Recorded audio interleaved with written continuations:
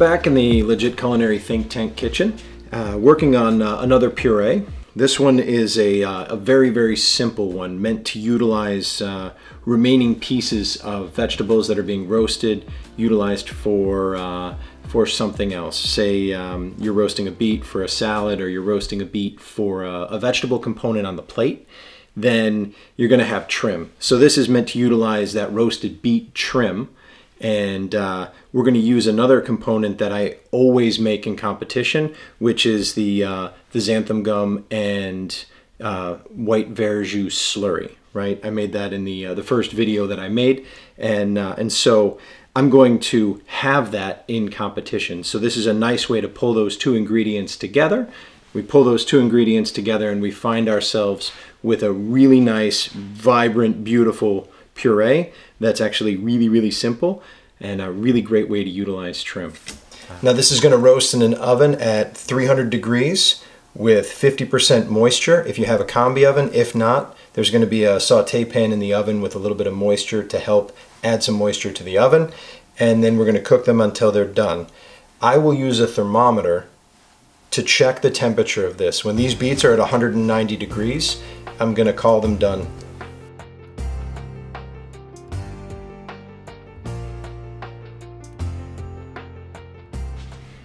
Zero it out. And I have a piece of parchment on my board to keep my board nice and clean. Right.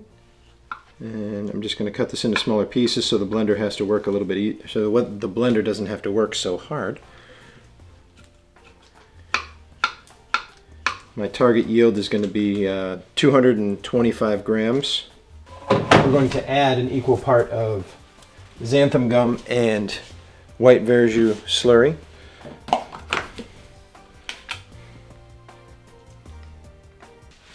All right, so we have here 115 grams of beets and 115 grams of Verjus slurry. That's going to take us to 230 grams.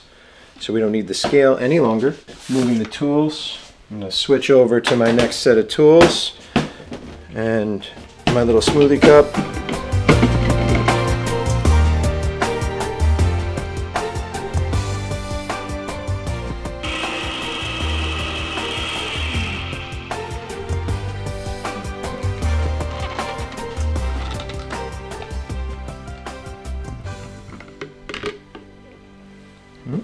Beautiful color. Make sure we get the product from out on the blade.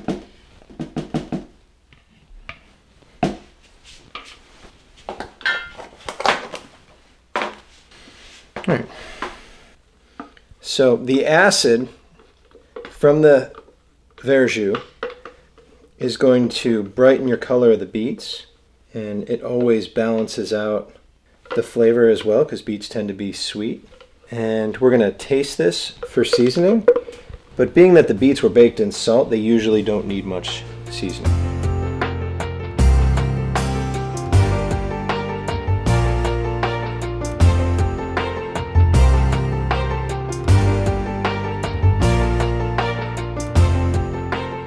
Just the seasoning.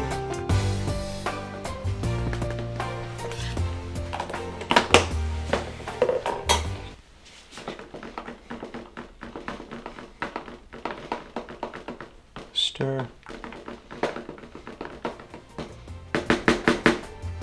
Taste again. Beautiful.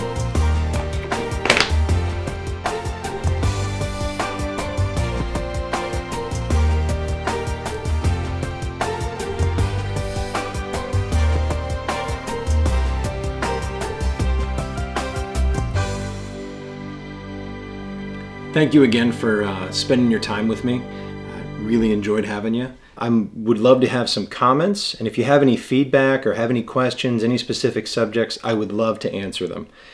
I look forward to seeing you again. Please subscribe to my YouTube channel or check out my Instagram, Gerald L. Ford, and take a look. Thank you.